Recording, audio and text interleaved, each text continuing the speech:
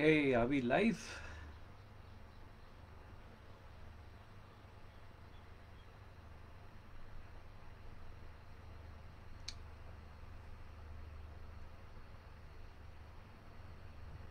Where do we get the comments?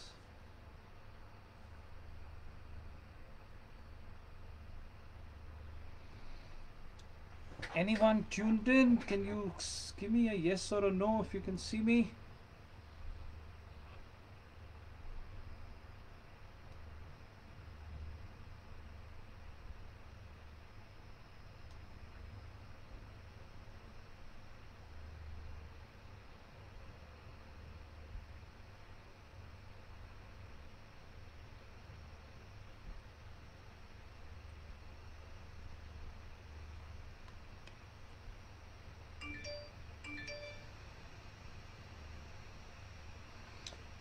Okay, so I'm told this is on. So, good evening, everybody. Wonderful to be here with you today. I'm here to speak about. Yes, now I can see the comments also. Hi, Govind. Hi, Sanjay. Harshil. Hello. Great, great. So, today I'm here to speak about my book, Flirting with Stocks. Now let's see what can I tell you, and of course at the end if there are any questions I can answer those. I First, let me start with why I wrote this book. Don't ask me why I called it Flirting with Stocks, because that is the trend of the names of my books. We've got Romancing the Balance Sheet and Flirting with Stocks and Eye on the Bottom Line and so on.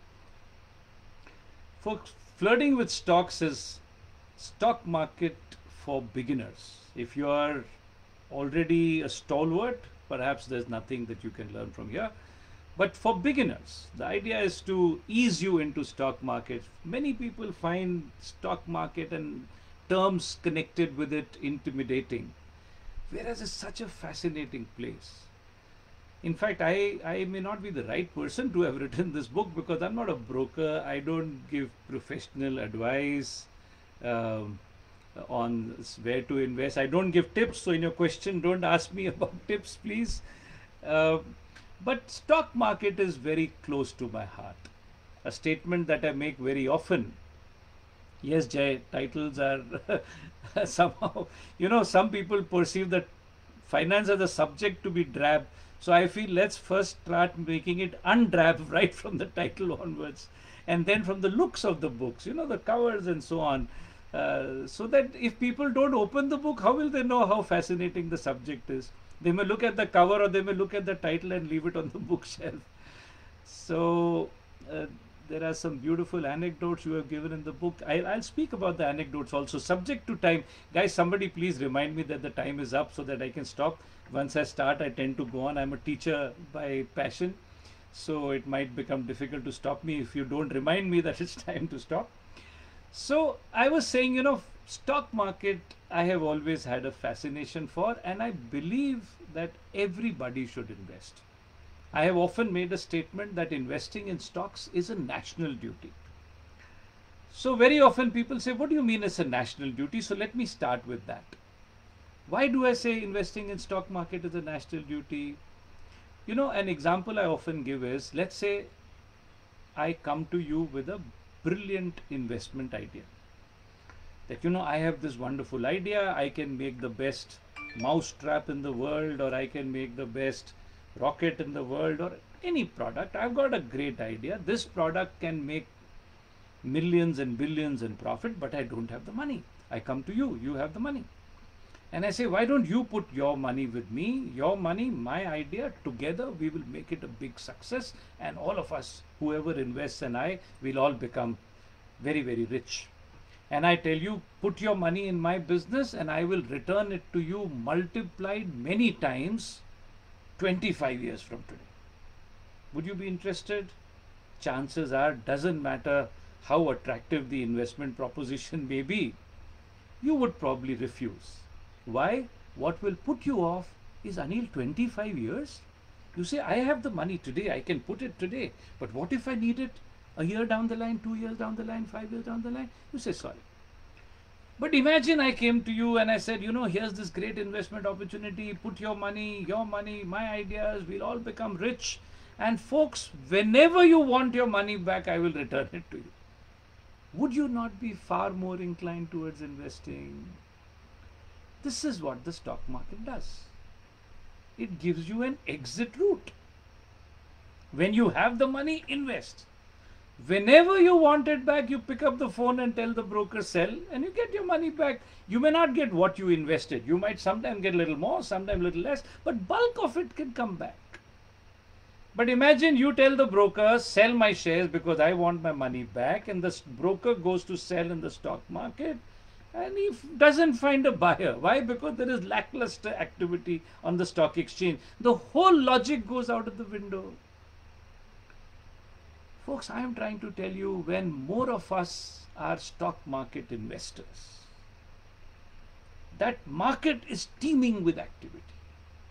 When the market is teeming with activity, every time a buyer will be able to find a seller will be able to find a buyer. When buyers and sellers find it easier to locate each other, more people are inclined towards investing. When more people are inclined towards investing, more entrepreneurs are born. Who are entrepreneurs? They are those wonderful people who are brimming with ideas, who intelligent people. They are born because they find people are more willing to invest. When people are more willing to invest, more entrepreneurs are born, more industry is created, more employment is generated, more production happens, more GDP happens, the nation prospers. And where did the whole thing start? Where you and I said we are willing to invest in stocks. Investing in stocks is a national duty. And to illustrate my point, I always say, you will never ever come across a developed country with an underdeveloped stock market.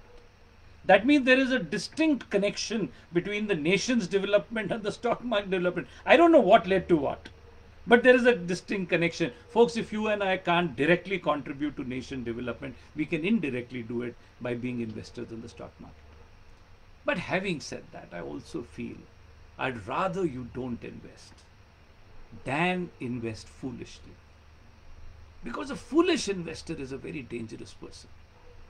He jumps into it without thinking, burns his fingers, comes out, number one, cursing the stock exchange, and number two, dissuades several others who are planning to invest. You don't make that mistake. I did it and I lost money. That kind of person is very dangerous. Before you start investing, learn the rudiments. So this book, in a way, is part of my desire to see that large number of people invest, but intelligently invest. Yes, there are risks. It is not free from risk, but understand risk. Risks can be managed. In fact, while I talk about risk, I'm going to just drift along, okay? While I said risk, I have a very different take on risk also. Lots of people say stock market is risky. I say, yes, it is risky, but show me a safe investment. Didn't the people who invested with PMC Bank think they are safe? Were they safe? Risk is everywhere. I have often said that people invest on grounds of safety when they don't understand anything about safety except the spelling. Stock market is risky, yes. But folks, in the stock market, what you can earn in a short period of time, in those safe investments, you may not earn in a lifetime. At what cost? Safety. And even when you think they are safe, they are not safe. Had you asked the finest brains in the world, what do you think of Enron? In October 2001. Had you asked who? The best brains in the world. By that I mean the Merrill Lynch's and the Goldman Sachs of the world. What do you think of Enron? When? October 2001. Folks, without exception, everybody was saying, number one, there hasn't been a company like Enron in the entire century. Number two, without exception, they were putting a buy recommendation against Enron. Folks, December 2001, the company didn't exist anymore. Are you and I qualified to judge safety? When you choose investments on grounds of safety, you have not guaranteed safety for yourself. But what you have guaranteed for yourself is mediocrity of returns. Mediocrity of return guaranteed. Safety not guaranteed. Folks, if there is going to be a risk anyhow, and there is a direct relationship between risk and return, then might as well consciously go into risky ventures and at least enjoy the proportionately higher returns. I'm not saying go and risk all your money. But folks, maybe consciously you should put 10-20% of your money earmarked for risky investments, but manage those risks. You just might find in that 10-20% of your portfolio, the return that you're getting are greater than what you're getting on the rest of your 80% of portfolio. So this is one more argument in favor of investing in stocks. You know, I said I'm not a I'm not a broker. I don't make money by giving services or advice on stock market. So I have no vested interest in trying to sell stock market as a mode of investment to you. But let me qualify that statement. Many years back, when I passed out as a chartered accountant, I set up practice, and that is the first time I started. Harshil, I'll come to your question. Let's compile all the questions and I'll answer them together at the end, so there's a continuous flow. You know, I started in, first time I ever invested was after becoming a CA. And those days, if somebody would ask you or ask me, suggest a foolproof method of investing, one would normally say, you know, start with the primary market. What is the primary market? When you invest in public issues, IPOs. Those days, I no longer suggest that. Those days, wonderful companies used to come out with public issue of shares, and a 10 rupee share would be sold for 10 rupees. And if they charge a premium, it would be 2 rupees, 3 rupees, 5 rupees, 10 rupees. Not the crazy premiums like they have today. So my answer used to be, you want to make your investment foolproof? Foolproof doesn't go with the word investment hand in hand. Then nothing is guaranteed foolproof, but as foolproof as possible. So my response used to be, start with the public issue. But what happened was, when excellent shares were available of 10 rupee shares for 10 or 15, obviously those issues used to be oversubscribed, heavily oversubscribed. And when an issue is oversubscribed, whether you will get allotment or not was like a lottery. So if you invest in a good company's public issue, chances are very strong that your application gets rejected and money would come back. I would suggest then next public issue, put it again. It may come back. Then next, put it again. At least if you apply for 3-4 issues, at least once you will get it. Folks, imagine you managed to get 1 lakh rupees worth of shares allotted. It was not uncommon that the moment the share get listed for trading in the stock market, a 10 rupee share would be trading for 50 rupees, 80 rupees, 100 rupees. That was a very common thing those days. So my response used to be, you want to make your investing foolproof? Start with the public issue.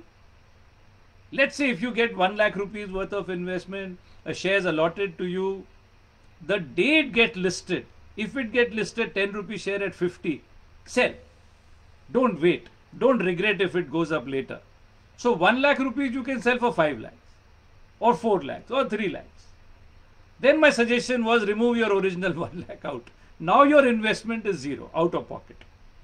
Now take the profits earned from there and go to the secondary market. Even if it is risky, even if you lose the whole thing, you have earned only from the stock market. And then if you start, so that used to make it foolproof. So I remember my own first investment. Let me share that with you. I don't think I've written about that in the book. I had applied for a company called SKF.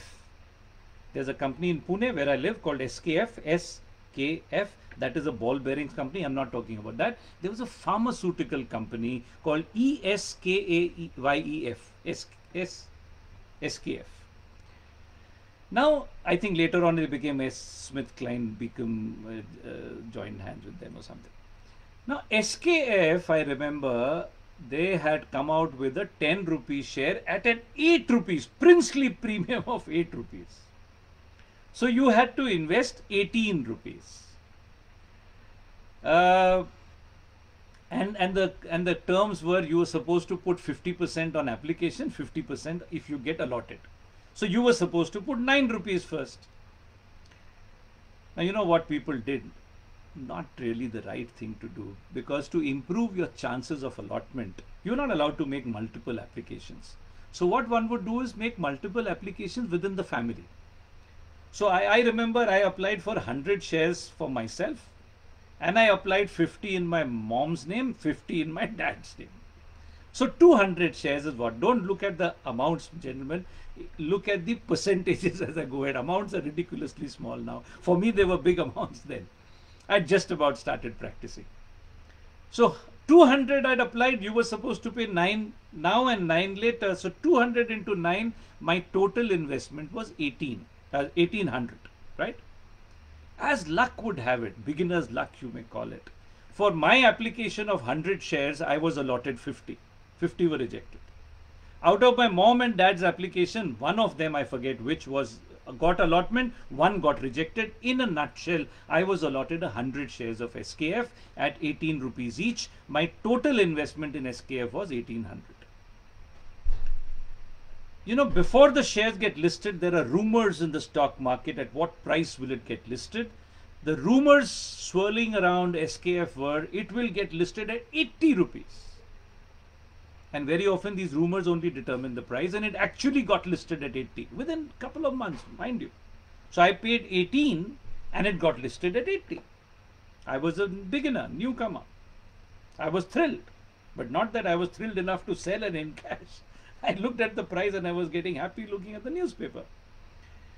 Next day it went up to 90. Soon it went up to 100. It went up to 120, 140, 150, 160. It went up to 180. And I was counting my profits on paper. Then it started falling again. And it came down to 160, 150. You know, before you sell, it's fallen further.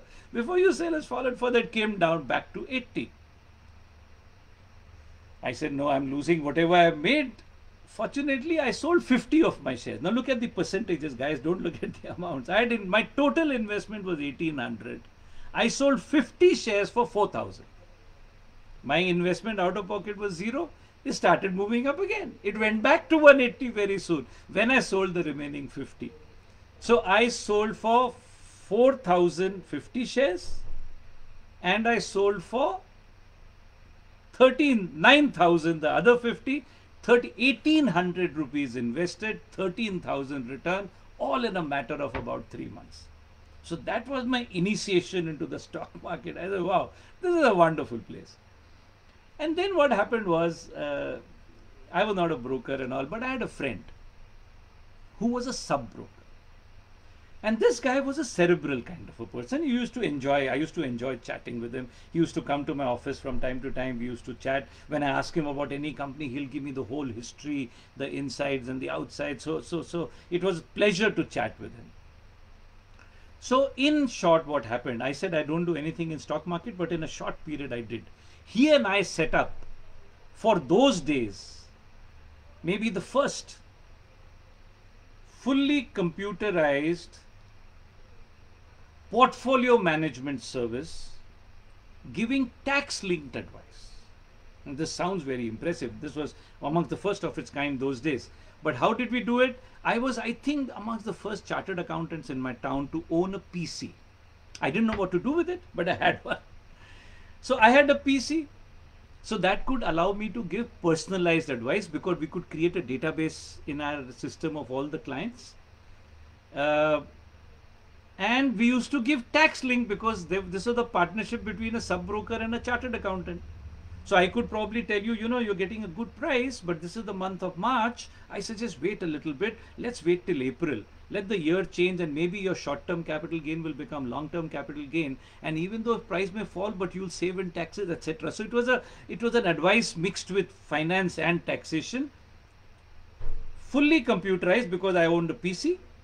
Tax linked portfolio management service. Now, how did it work? It was a subscription-based thing. You pay a small, ridiculously small subscription, and you become a member. And when you become a member, you give us a list of your shares that you hold, so we feed it into our database. This friend of mine used to come out every fortnight with a list of shares that you should be buying and a list of shares that you should be exiting. Now, buying is good for everybody. It can't be individual. What is good for you, not good for you, that doesn't happen. So for buying, we used to come out with a newsletter. All our members used to receive. This is what we recommend you buy. For selling, he'd come out with a list of shares. These shares should be sold. Now, only those clients who hold those shares will be told. And a database used to throw up those clients' names. So they would get a personal phone call from us. I think you should exit. So it was a very personalized service, tax link, portfolio management, fascinating thing. Simple and fascinating. Those days, this friend of mine was recommending a stock called Mazda. Mazda Industries it used to be, and later on became Mazda Leasing, or vice versa. It was Mazda Leasing, it became Mazda Industries, one of the two. Mazda was sold those days at 14-15 rupees, and it was tipped to touch 100. Very dangerous word in stock market. Tipped to touch 100, and this friend of mine was also recommending buy Mazda, it should go up to 100.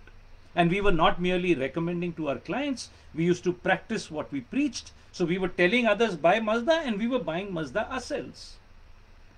So at 14-15, this friend of mine said, you should buy Mazda. Our clients bought, I bought, my friend bought. Price went up to about 25. Buy Mazda.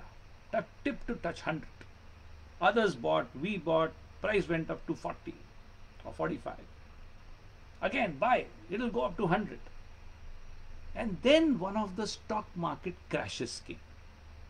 What happens when the stock markets crash, folks? Everything crashes. Whether it deserves to crash or doesn't deserve to crash.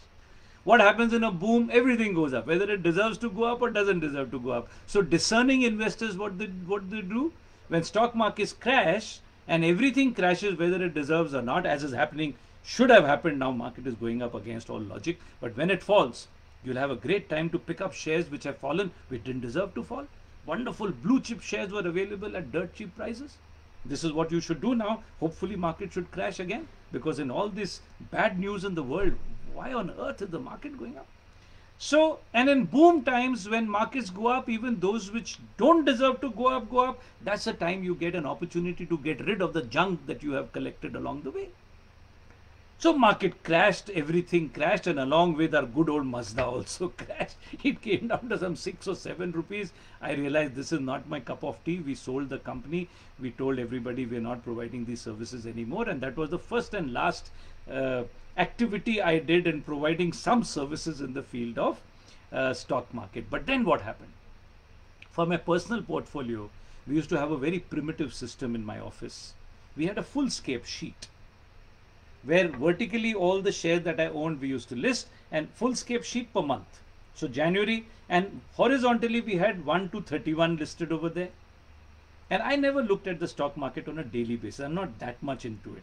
I watch it depending on how busy I am. When I'm very busy with other work for a long time, I would not see. When I get some time, I would probably pour on it every day. But somebody in the office was given a job that every day when the newspaper comes, you write down the prices of our shares. So you open the full-scape sheet, January 1 to 31, at a glance you'll see against this the price. It tells you whether the price is going up or coming down. Very primitive. For those days it was a system. And whenever I opened the sheet, Mazda, yours was a steady line of 6 rupees. 6, 6, 6, 6, 6 throughout. Some years passed, 1, 2, 3 years passed. One day I opened that file and Mazda had gone up to 8. So wow, suddenly you can notice it's 6, 6, 6 and suddenly it moves up. I said, there's a movement in Mazda. Why? Next day, 10. Following day, 11 or 12. Following day, 15. Following day, 18. So wow, what's happening? And the next day, a letter comes by mail from Mazda. Mazda rights issue. And suddenly you put 2 and 2 together. All right. You know, this is a company. What is the assumption? They have a rights issue of shares. They are selling 10 rupee shares for 10 rupees each to existing shareholders. Why would anybody want to buy Mazda shares for 10 rupees when in the market it's available for 6 rupees? So the company is rigging up the price So that when you compare companies offering for 10 rupees in the stock market, it is for 15, 16, 17, 18. So the rights issue will become a success. So you put two and two together, you said this is cheating, tear the Mazda letter and throw it into the dustbin. I'm now trying to point out to you the price you pay sometimes when you assume things. You don't do research. Following day, Mazda became 20. And then it became 25. Then it became 30. Then it became 35. Then it became 40. We said, listen, enough. We've recovered all our... I'll come to the answers together, right, Navneet? Later on, we'll answer the questions. So I said, we've recovered our investment because I had bought from prices ranging from 15 to 45. So my average price was well below 40. So you're recovering the interest cost and waiting costs and everything. I said, I think it's time to get out because it went to 40. But one principle I follow is don't sell in a rising market. Sell when the rising stops and it starts to fall. Sell at the beginning of the fall. Don't buy in a falling market. Let the falling complete and let it start rising again. Time to buy is at the beginning of the rising phase. So maybe I'll elaborate later. So it went up from 20, 25, 30, 35, 40, 42, 43, then fell a little, came to 40. I said, I think we should sell. It started falling. But I didn't sell all. Sell some of it.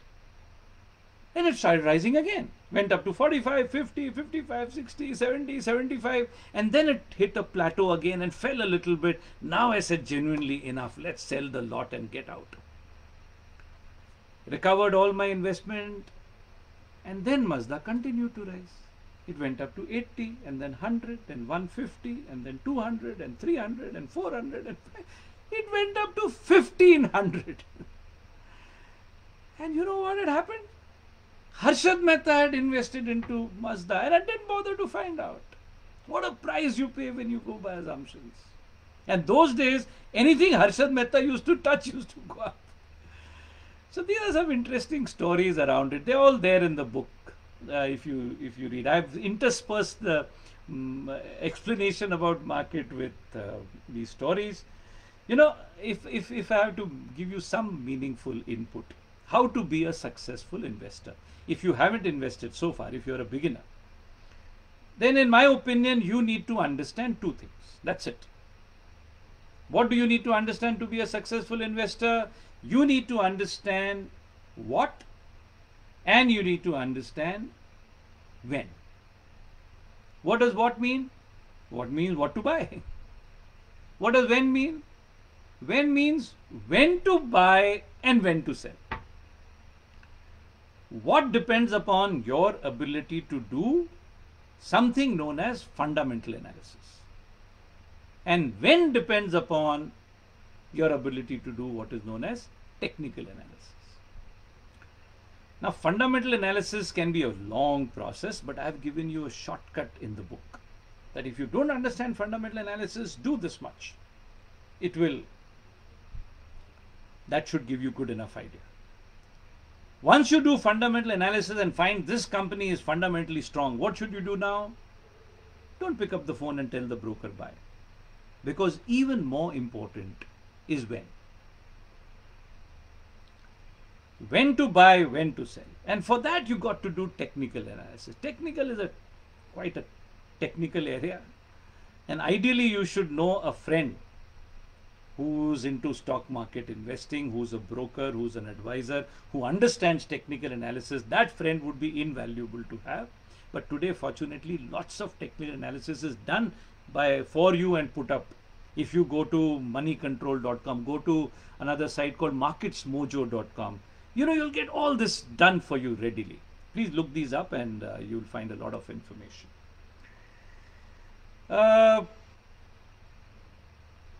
Let me ask you a simple question about technical. You see, technical, to give you a very crude technical analysis, I wish I had a presentation, I could have run you through it. But if you plot a graph of price movement, what will the graph look like? Today you'll find the share is here. Next day it will jump here. Following day it will fall. Again it will go up. Again it will fall. Again it will go up. Again it will fall. And you'll start wondering, if you watch a share for a long enough time, you will start wondering, this is a crazy place. This market doesn't know, should I go up or should I come down? It's a confused place. If I bought the share, if it goes up, before I have time to be happy, it has fallen. Before I am properly depressed, it has gone up again. This market is crazy. But you watch it for a long enough time, you will be able to see some sense in this nonsense. You will find that the price is here and it goes up here and it comes down and it goes up again. But the bottom it touched now is higher than the earlier bottom. The peak that it touched now is higher than the earlier peak. If successive bottoms and peaks are higher than each other, it will mean the market is in a rising phase. If a price goes up and falls and goes up and falls, but when it went up this time and second time when it went up, the peak was lower than earlier peak. This fall is lower than earlier fall. When successive tops and successive bottoms are lower than each other, it means the market is in a falling phase. What I'm trying to tell you is, in a rising phase, there will be intermittent falls. In a falling phase, there will be periodic upswings. What you need to learn is how to distinguish daily movements from a trend. In a rising trend, there will be falls. In a falling trend, there will be rises. What is important is the trend. So I'll give you a simple example and try and see if I can explain it without even a presentation. Imagine today a share price is here at 20 bucks. Then it goes up to 30. Then it falls to 25, goes up to 40, falls a bit, goes up, falls a bit, goes up, touches a peak of 90. Then the falling trend starts, goes up, falls, goes up, falls, goes up, comes back to 20. So it was at 20, went up to 90, came back to 20. And if I ask you a theoretical question, given a choice, at what price would you like to buy this share? At what price would you like to sell it?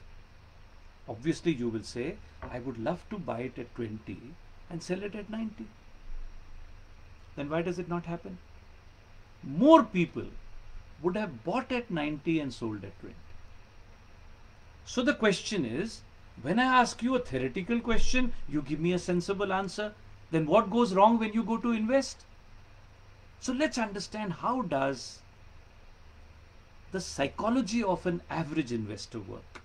Why does he do the reverse? Correct, Jay? You should buy at 20 and sell at 90. Why does the reverse happen? You see, when the price is at 20, what is the thinking of the average investor? The average investor says, this is a low price share. You see, you know, demand supply decide the price. When demand is more, price goes up. When supply is more, price falls. So the average investor's reasoning is, why is this price at 20? Why is it a low price share? That means more people must be selling, less people must be buying. So the logic applied is, if everybody is selling, why should I buy? Something must be wrong with this share, isn't it? He doesn't do his own thinking. He doesn't do his own research. At 20, he doesn't buy. And I think it's fair enough. Even I am not recommending that you start buying every share which is low, because even third grade shares will be low price. So when the price, but you and I have the benefit of foresight, this share will go to 90, correct? So when it is at 20, the average investor doesn't take any interest. The price goes up to 30. What is the reaction of the average investor? No reaction. Why? Because where it went up is not important, because it will fall. What is important is, when it falls, will it stop above that previous 20 or go below? You see, in a rising trend, what happens? Upswings are stronger than downswings. In a falling trend, upswings are weak, downswings are strong. So 20 he doesn't buy, 30 he doesn't buy, 30 falls to 25 and jumps up to 40. Now two bottoms and two tops are higher than each other. Now when it reaches 40, what does he do? Maybe this average investor wakes up. Oh, did I miss the bus? This share was available at 20, I didn't buy. Now it's become 40. He doesn't have the guts to pick up the phone and say buy. Mental resolution gets modified. I think this share deserves to be watched. Next time it reaches 20, I'll be the first one to buy. 40 is too high. How can I buy for 40 what was available for 20 just a few days back? 40, it falls a little bit and goes up to 50. When it goes up to 50, this guy says, what a mistake. I would have made such a huge profit. Then it goes up to 60. Now the average investor says, what am I doing here? I didn't buy at 20, understandable. At 30 I could have bought, at 40 I could have bought. It's gone up to 60. Mental resolution is modified. I won't wait for this share to drop to 20. Even 30 is good, even 40 is good. It's gone up to 60. 60 doesn't have the courage to buy. 60 falls a bit and goes up to 70.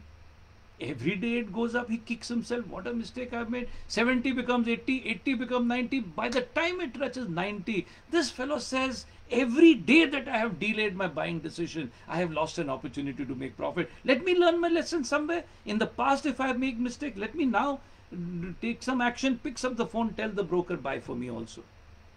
What was this person impressed by? This person was impressed by the stock market performance of this company, not by the shop floor performance of the company, not by the marketplace performance of the company where they sell their goods and products. He is impressed by the stock market performance. Folks, if you're going to get impressed by the stock market performance of a share, when the share performs better, you are impressed. It performs even better, you are more impressed. When it reaches the peak, you are impressed enough to pick up the phone and tell the broker, buy for me. Now, unfortunately for him, he has bought at the peak. Next day the share falls. What is the average person's reaction? He is thrilled.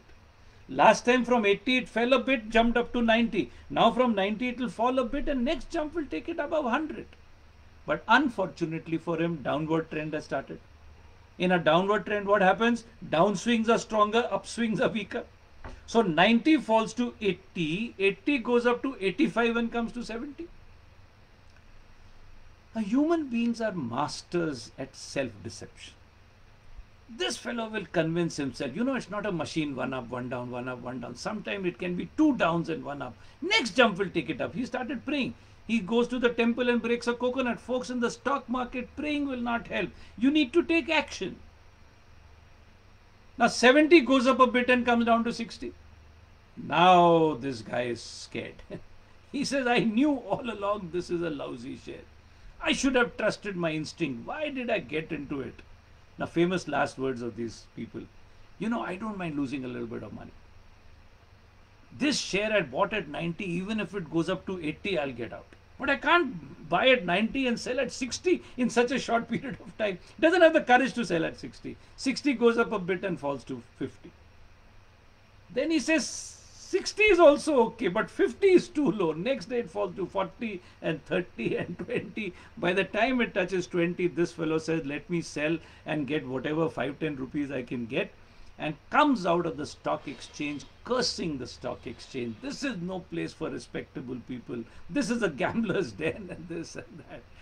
Folks, what is this fault of the stock market? Whose fault is it? It is this fellow's fault.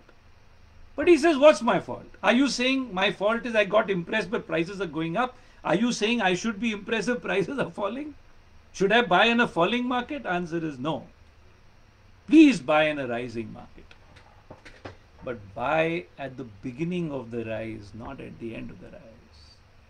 Please sell in a falling market. But sell at the beginning of the fall, not at the end of the fall. These are a few things I've explained in greater detail in the book. I don't know how much time I have. It's already 7:40. My God, I didn't realize. Let me see some questions.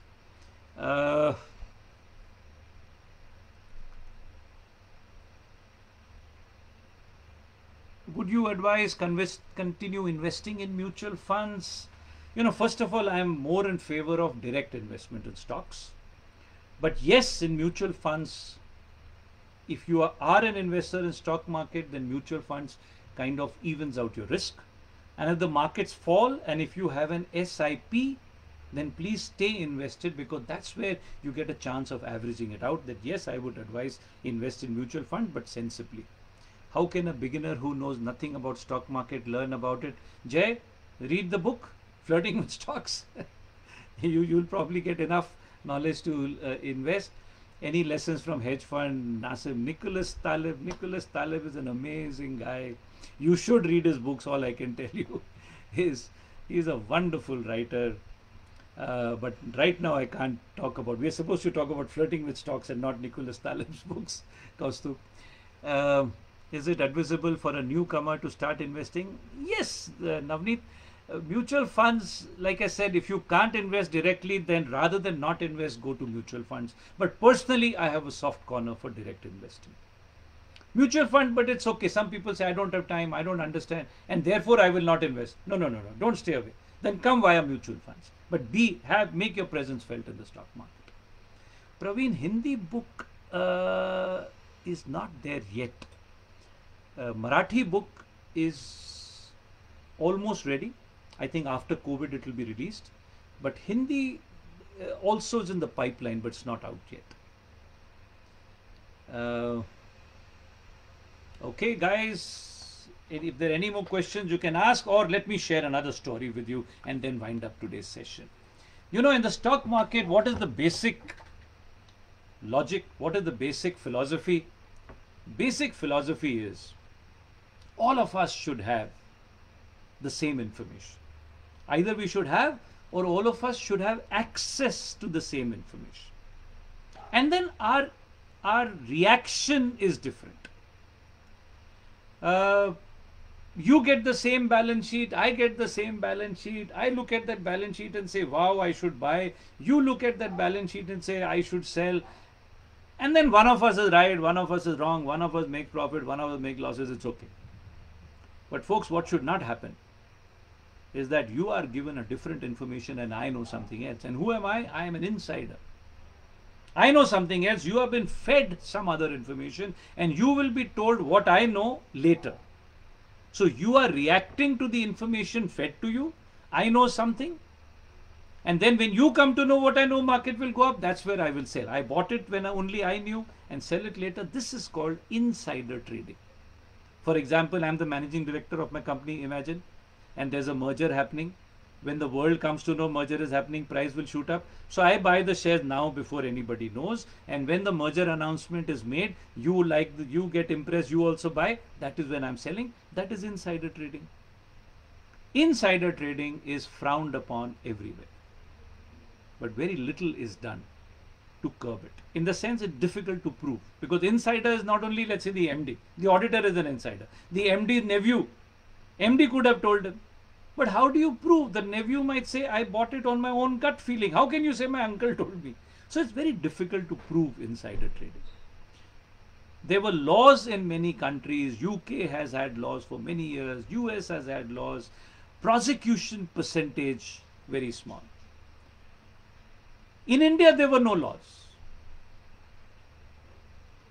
Merrill Lynch is on record having said in India, only insider trading happens.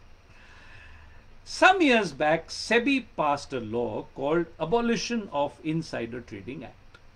Now, I used to write my weekly columns in the newspapers, and every week the problem used to be what to write on. So when such laws come in, it gives you material to write on. So I was doing some research when this law came out, and I was trying to find some of the earliest cases of insider trading. And I came across one case, not strictly insider trading, but interesting to share with you. And after that story will stop. Folks, this is something that happened. Today we are in 2020. It happened 205 years ago. 1815. Anybody with a history background, if you know what happened in 1815, I will tell you. A war was going on. Battle was going on. The Battle of Waterloo was going on. The Battle of Waterloo between Duke of Wellington of England, Great Britain, and Napoleon Bonaparte of France. Now, why is this battle important? Because if you take your mind back 200 years, you see today the superpower is USA. Then the superpower was Great Britain. Today power lies in arms and ammunition and guns, nuclear. Then power lay in trading ability, funnily. England had a trading company called East India Company, and by virtue of a trading company, they were ruling over many parts of the world. And along the way, France had started becoming powerful. Napoleon was a young soldier, was leading battles in the 18th century, 1790s. leading battle after battle and winning. I think closer to 1800, 1799 or something, he gave himself the khitab of emperor. And then in early 1800s continued the attacks, and then made the tactical blunder of invading Russia in peak winter and lost thousands of soldiers. Then he withdrew, beat a retreat, went into hibernation for a few years, then emerged from hibernation, started attacking again. And by 1815, by the time the Battle of Waterloo was being fought, this was a very decisive battle. In that, had Napoleon won the Battle of Waterloo, the global power balance would have shifted in favor of France. And what would happen then? My topic is stock market. So what would be the impact on the London Stock Exchange when they hear what has happened at Waterloo? Folks, if England would have lost, London stock market would have collapsed. And if England would have won, it would have regained supremacy, market would have gone up. Many people get surprised. 1815 London Stock Exchange existed, definitely existed. I think somewhere in 1860s or so, Bombay Stock Exchange had started, right? So the investors in London were very worried. You see, battle was being fought at Waterloo, far away from London. And this is 1815. No BBC, no cable TV, no satellite, internet. What will happen in one part of the world, other part of the world would come to know maybe, I don't know, 48 hours, 72 hours later. But those days there was a family still there called the House of Rothschild or House of Rothschild. I am told more appropriate is Rothschild. House of Rothschild still there. They were bankers, barons, business people, diverse business interests across Europe. And their wealth was made due to largely to their ability to learn of world events before others.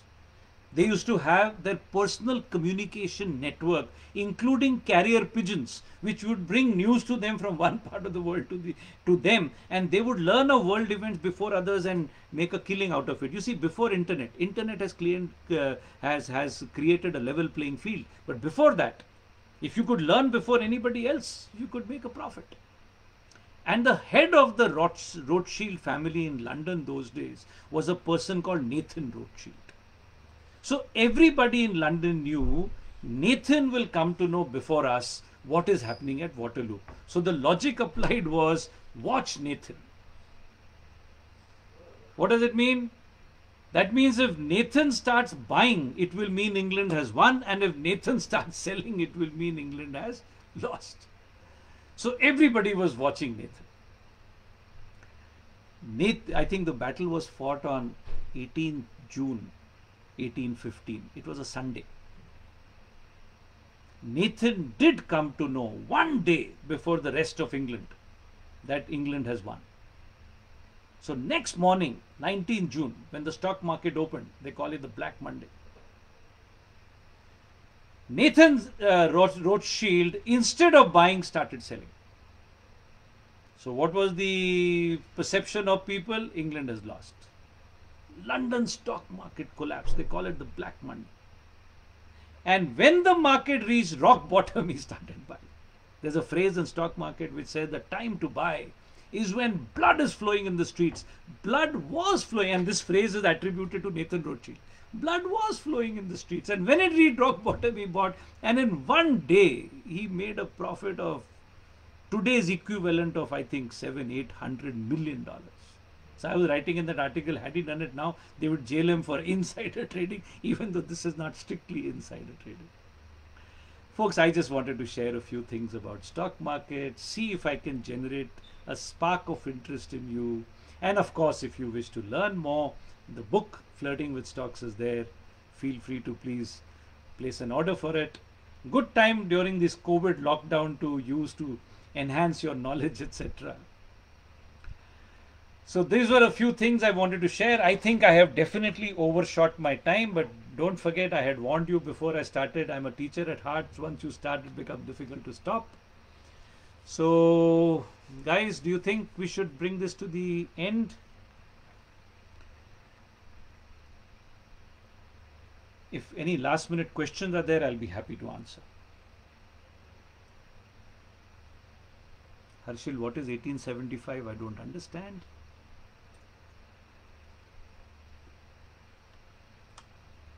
All right, in case there are no more questions, it was a great pleasure talking to you. Stay safe, invest wisely. I hope you make a lot of profit. Good night, everyone.